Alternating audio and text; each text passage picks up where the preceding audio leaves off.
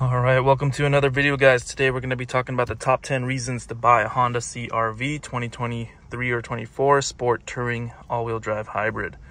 So first we're going to go off with fuel mileage. Great fuel mileage for how big of a car this is. Currently we have about 23,000 miles on this car. Average is about 36 miles per gallon. Rated at 37, so slightly lower. Most cars are like that. Current tank, we're getting about 40 miles per gallon. This is overall across the 23,000. I know it says 3,000 there, but it kind of just resets. It doesn't do the tens. But yeah, great mileage. Given how big this car is, most vehicles of similar size are going to be getting around 21 miles per gallon, 19 miles per gallon. So to nearly double that in a SUV is really amazing. All right, so reason number 2, we're just going to go outside and just take a look at how beautiful this vehicle is. Overall size is great, mid-sized SUV, but just elegant design. We got a really nice grille in the front, all these border pieces, trim. I added the hood deflector there, but overall very elegant, beautiful design. You're not gonna get something better. RAV4 kind of ugly in my opinion. So are a lot of the other vehicles of comparable models and makes. Next, we're going to go into the spacing. So compared to the main competitor, which I would say is the RAV4, you're going to have so much more interior space. Like just vehicular wise, there's just so much more legroom here. I don't know if you've ever gone and test drive a RAV4, but it is way smaller on the inside. Maybe like at least 15 to 20% smaller. You're going to feel a little bit more cramped. So if you're a bigger guy with bigger legs, want to fit your whole family in here comfortably, especially for road trips, I'm going to say the Honda CR-V wins on overall interior space and a few inches larger in the front to back and sides as well. All right, reason number 4 is going to be the way this car handles. It is incredibly smooth on the road. Steering feels great. Seats are comfy, but the way this vehicle handles and all the safety features that come with driving are just incredible. It'll keep you in your lane. It will overall just feel very smooth when you're doing turns. Nothing jolts, nothing kicks. You know, you don't get that engine stutter from start-stop engines. Just overall no pings, clicks. Very smooth ride. Been very happy with it. Super quiet when it's in EV mode.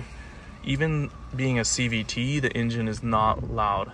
They did a really good job soundproofing, double pane glass windows, padding on the engine. You do not hear this thing. It is quieter being a CVT than a traditional automatic engine, 6-speed. So super quiet, super nice ride. All right, reason number 5 is gonna be the Honda autopilot system. It is not officially called that. It is the adaptive cruise control and the lane assist, but when I tell you this thing is amazing, it is amazing. So we have the controls right here. This is lane assist. You turn that on, you're gonna have a camera up in this region right here that is gonna be guiding you on the lanes on the road. I use this on the freeways only, and then we're gonna have the adaptive cruise control here. That is going to control a radar in the front of your car. It is going to keep pace with the vehicle in front of you up to a set speed. So let's see if we can show you here. So there we have it there. You can set the speed once you're driving. Can't do that right now because we're not driving.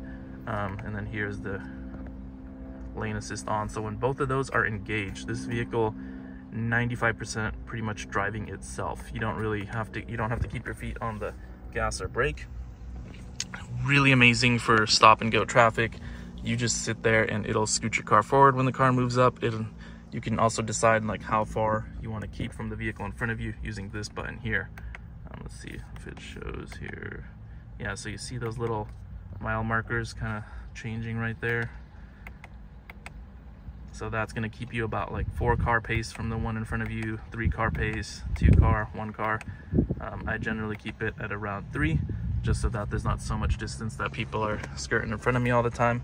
But it is amazing. It will turn the wheel for you. Just make sure that the lanes are nice and clear. If it is a faded old road, it's not going to be able to tell where it's going, obviously. And every now and then it'll remind you to touch the wheel, make sure you are holding onto the wheel. But I cannot tell you how much that saves me on these commutes where I'm going like an hour to work or whatever. You can just relax.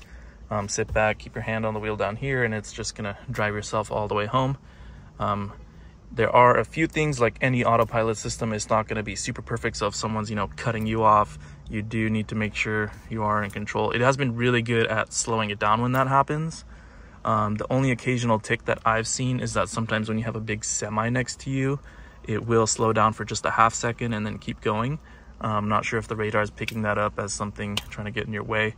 It doesn't happen with any other vehicle, just semis. But amazing adaptive cruise control system. All right, reason number 6 is just gonna be this dash design. Like, look how elegant that is. That is just beautiful shape, honeycomb texture all the way across, nice uniform grille. It is just, you know, such a beautiful design in my opinion, especially compared to like the RAV4, the Hyundais. They just seem so outdated in their dash design, and this thing is just so nice overall. We got all of our switches here, we got the manual shifting knob, and that's what I like a lot. I mean, it's a digital system, but the fact that you can actually physically grab something is so much nicer than, you know, pushing your car into drive or park. I just like having a bit of tactile touch. We do have the very nice touchscreen, and it comes with Android Auto and Apple CarPlay. But having like even just the volume knob or the track seek being in physical buttons on the wheel here too. You'll have it, you know, in your song, you'll have a tactile button there, and then you'll have a tactile one here when you're driving. Just having it not be pure digital is such a nice system, because when you're, you know, in your Tesla and your batteries aren't working, whatever, it's just hard to switch through the screens when all you're trying to do is change a song. Here you can just reach over and do it without distracting you from driving. So it's the perfect combination of tactile controls and digital cluster, and very nice job, Honda. It's just a very beautiful steering wheel, very beautiful dash. Like, this is just gorgeous design, perfectly symmetrical. I can't handle asymmetrical, which is why I personally couldn't get a Hyundai. Just having that skewed logo just drives me up a wall with my OCD, but just love the symmetry and overall elegance of the design. All right, reason number 7 is going to be all the space that we have here, especially since we can push these seats back all the way down. It makes just a ton of room, and I can actually fit up to 3 bikes here on top of each other when this is all the way down. I do have my own spare tire for when I'm heading off-road or anything, just in case, and, you know, a few emergency kits, things like that.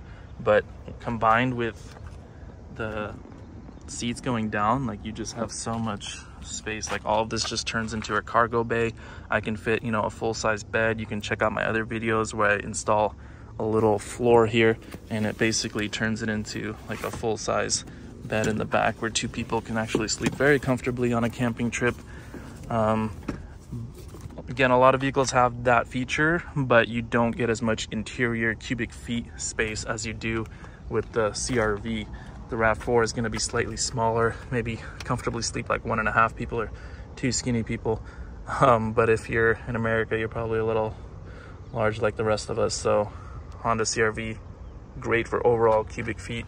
It is a little bit larger than the previous generations. I think just in this back is around 40 cubic feet of space, and when those are down, it's just so much room.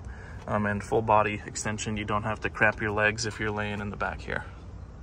All right, reason number 8 to get the Sport Touring Edition is you're gonna have that 2-liter engine, which is gonna give you more horsepower. There's no turbo, which is great. With the gas version, you're gonna get a 1.5-liter turbo, and in my opinion, those things are a little underpowered, and they're compensating by adding that turbo.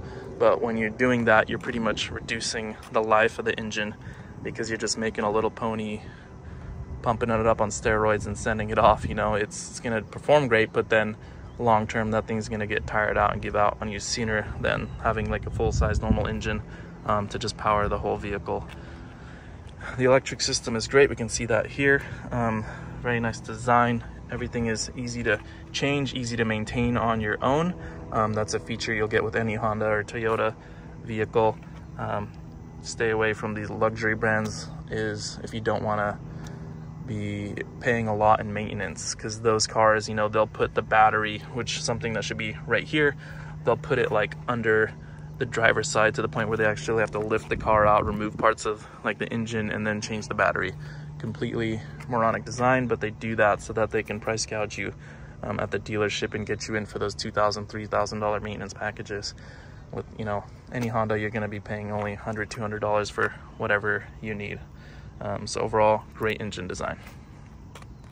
All right, reason number 9 is going to be overall vehicle safety. It is a top IIHS top safety pick plus, rated super high overall, one of 20 in the year that made it to that category, 21. And it is just overall a very safe vehicle. If you get in an accident, you're gonna have much better odds than most people. We got the side airbags, we got, you know, crash safety prevention, we got sensors front, back, left, and right. The amount of times those sensors will go off and warn me and has already saved me countless times. Sometimes the vehicle in front of you slows down all of a sudden, that brake sensor will automatically trigger and stop your vehicle and save you. So for safety rating, very happy with this vehicle.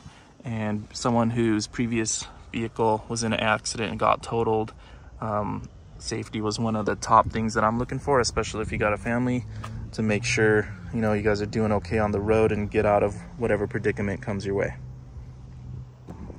All right, and number 10, our final reason that you should get a Honda CR-V Sport Touring all-wheel drive is going to be the sound system on this thing.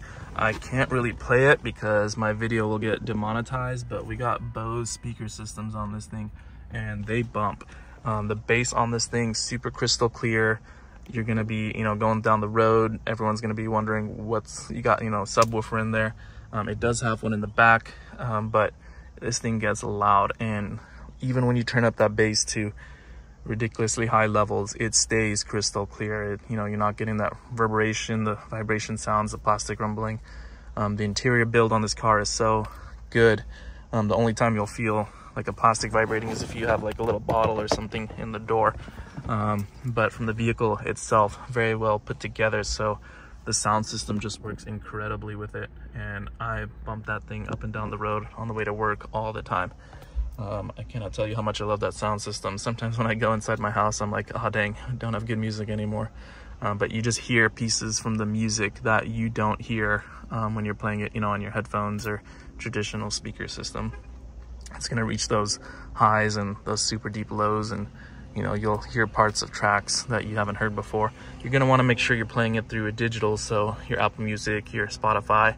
If you do play it through the normal car radio, it's not going to be as good quality music, obviously, because it's coming through the antenna. But if you can get that digital high quality, high kilobits per second music coming in, it's just going to be overall such a pleasant experience. Thank you guys for watching this video. Thank you guys for all the like and support on the channel throughout. I hope you appreciated these main few reasons, and if it's a deciding factor between your next vehicle. I do have another video on top reasons why you might not consider this vehicle, but again, overall very happy with my purchase. It's been about a year and a half, got about 23,000 miles on it. Been loving the experience, very happy, no regrets. Stop watching this video and just go get yourself one of these cars. Again, like, comment, subscribe. We'll put out some more content on this vehicle. Thank you guys for watching. I really appreciate all the support, and please leave a comment down below. Let me know what you think of these top 10 reasons. Thank you guys and have a great day.